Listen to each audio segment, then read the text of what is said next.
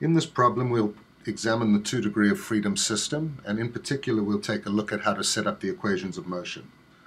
So we have two masses, m1 and m2, and these are riding along a frictionless surface. The masses are connected to one another by a linear spring of constant K2, and mass 1 is connected to the wall with a spring of stiffness K1. Put in some coordinate systems here, so this will be x1, mass 1, and this will be x2. The first thing we need to do is free body diagrams of each of the masses. We'll start off with mass number 1. The free body diagram of mass 1 looks like this. If I displace it to the right by an amount x1, I will get a force by the spring in this direction, k1 times x1. I'll get another force here equal to k2 times x1 minus x2. Take a second to convince yourself that's right. And then by Newton's second law,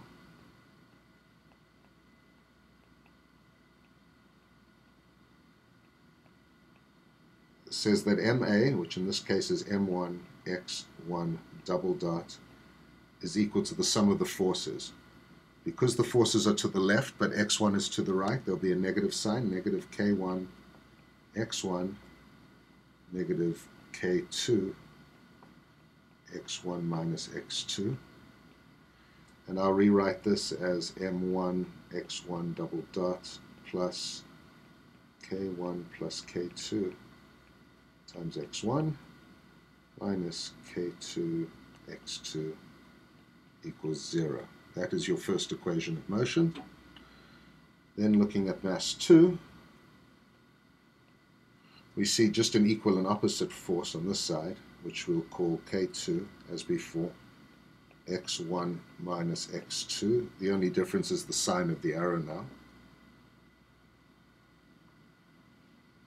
Doing Newton's second law again on mass number 2, we find that we get m2 x2 double dot is equal to positive sign this time, K2 x1 minus x2, which we'll rewrite as m2 x2 double dot plus k2 x2 minus k2 x1 is equal to 0.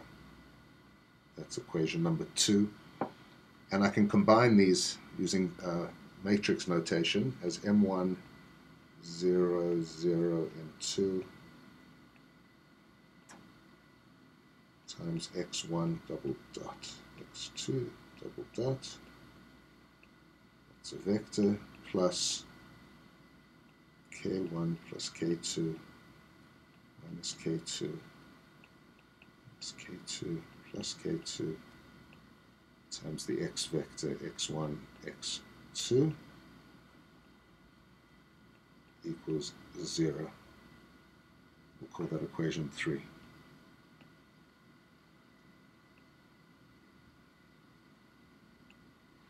To make some more space.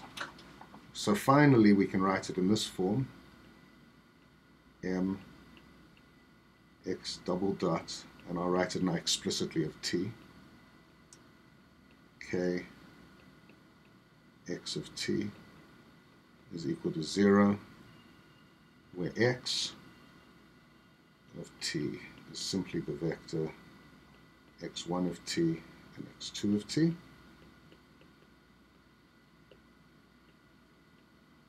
By inspection, we can see that m is equal to m1 0 0 m2. Similarly, k, our k matrix, k1 plus k2 minus k2 minus k2,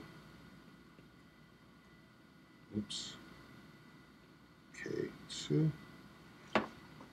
And this would be subject to initial conditions, something like x of 0 is equal to some initially known position vector x0, and similarly the first derivative of the velocity at time 0 is equal to some vector v0. So in the next video we'll figure out how to solve this equation of motion, or these equations of motion I should say, as shown in number 4 above. subject to the initial conditions 5 and 6. Thank you very much. That's it. And if you like this video, please go ahead and give me a thumbs up. It will really help.